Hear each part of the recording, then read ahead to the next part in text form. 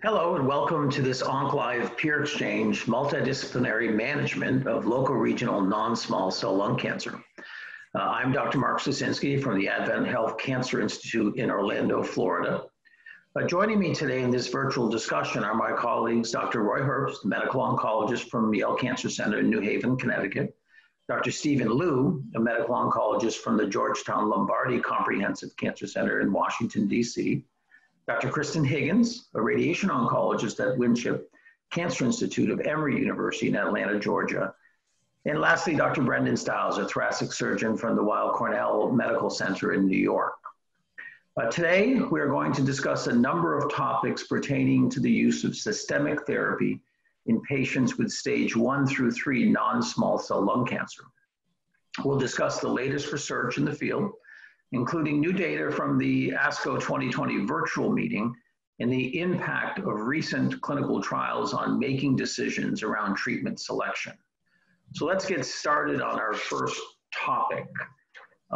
In this population of patients, staging is a cornerstone of making decisions about future therapies.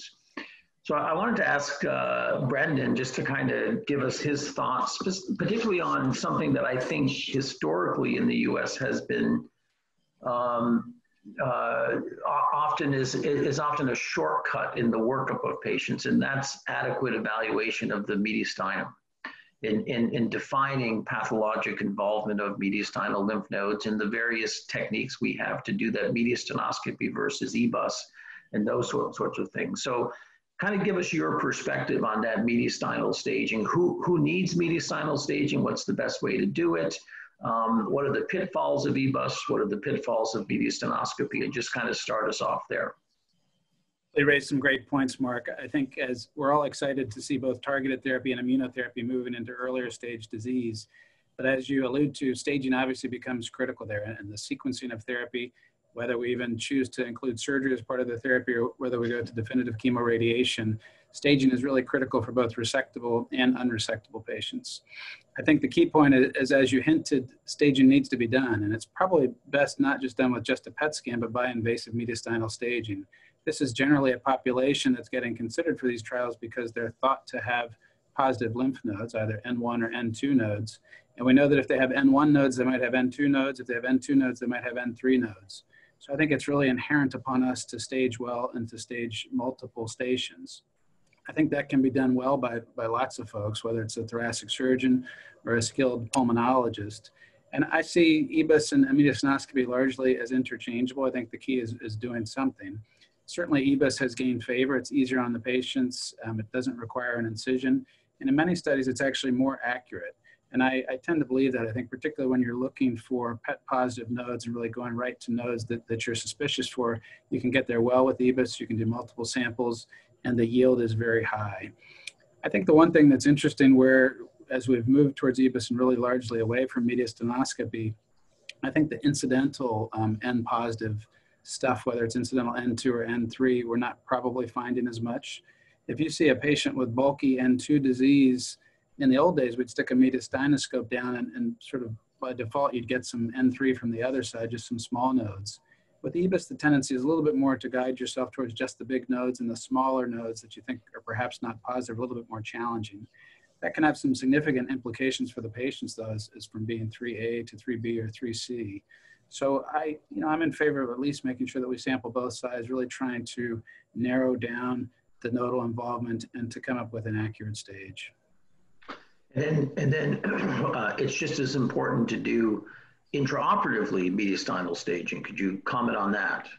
Well, that's really key. And I think as we talk about adjuvant trials, and I'm sure as Roy will talk about his trial, understanding which patients benefit is really going to be key on doing good surgical staging during the operation. And there's a big difference from calling a patient stage 1 and taking 1 or 2 lymph nodes out and calling a patient stage 1 and having sampled 31 nodes.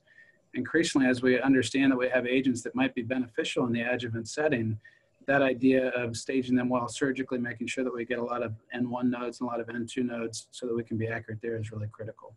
It probably has some implications for disease recurrence as well.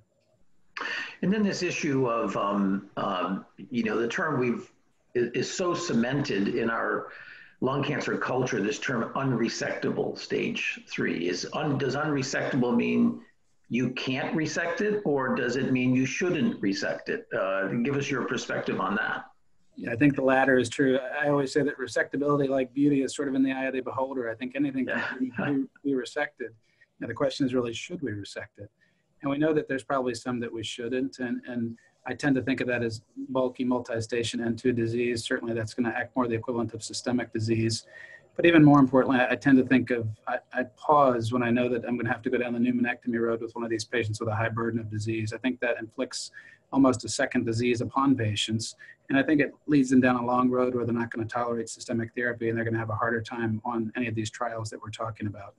That said, have I done it and do I think it's appropriate for some surgeons to do? Yes, in young patients with excellent performance status. But in general, the data has suggested that pneumonectomy patients do worse. Now, if I can do a lobectomy, I might be a little bit more aggressive with a patient even with multi-station N2 disease. But I think the real question is should it be resected? And I think that the challenge of that is that answer is probably different depending on where you are, your institution, your surgeon's comfort levels.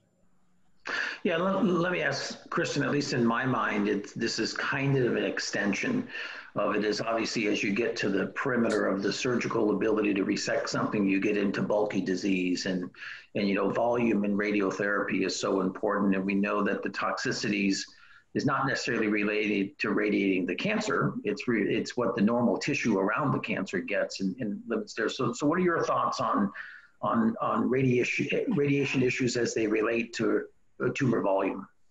Sure. So stage 3 patients, the radiation technologies that we employ to treat these patients have evolved tremendously over the past several decades. In my mind, any stage 3 patient is treatable to a curative dose with radiation. We're typically using IMRT technique to treat patients that have bulky disease, that have contralateral mediastinal node, or mediastinal and hilar nodes, and 3 nodes. But you can deliver 60 gray safely with these advanced technologies. And if you have dosimetrists and physicists experienced in planning radiation treatment plans for bulky disease, you can typically achieve your doses to your normal organs at risk such that you won't hurt the patient.